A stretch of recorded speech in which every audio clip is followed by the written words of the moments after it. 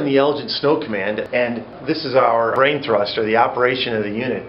This is our weather system forecasting device.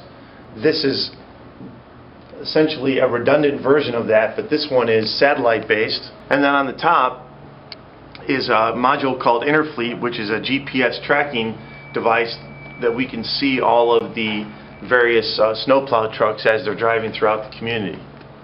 The Televent DTN, which is the service that we utilize, their claim to fame is that they're 40% more accurate than the National Weather Service. And for us, the nice thing beyond just the regular weather that they provide is that they provide a great deal of information relative to bridge temperatures and road temperatures. This one is internet based, and that one is satellite based. That way, if our internet goes down, we're not completely flying blind. We still have a satellite operation that we can get additional information from. Today, this is a great example. If you look at right now, today, the temperatures are still above freezing, yet it's calling for potential flurries. And if you look at the precipitation and the humidity, is, although fairly low, the chance of precipitation is going up as the night goes on, and so consequently that's why you get this warning to call out the trucks. Spot salt 100 to 200 pounds per lane mile as necessary. But really what this means to us is, on a day like today is when we would go out and do our anti-icing.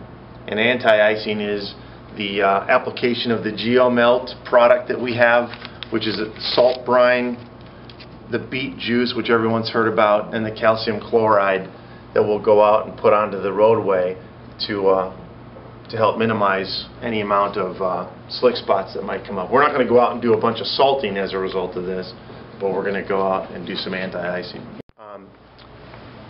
One of the beautiful things about the Televent DTN feed that we get is that everyone who's on Snow Command, the crew leaders and the supervisors who are on Snow Command, can set themselves up with alerts, and then their smartphone devices are alerted when something changes relative to snow conditions or weather conditions. Like if you wanted to know when the precipitation dropped, or you wanted to know when the relative humidity changed significantly, you can set up an alert for yourself.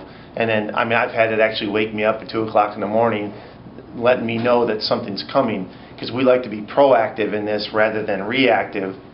The reactive groups are the people who wait until the Elgin Police Department or whomever calls them and says we have slick spots or it's snowing.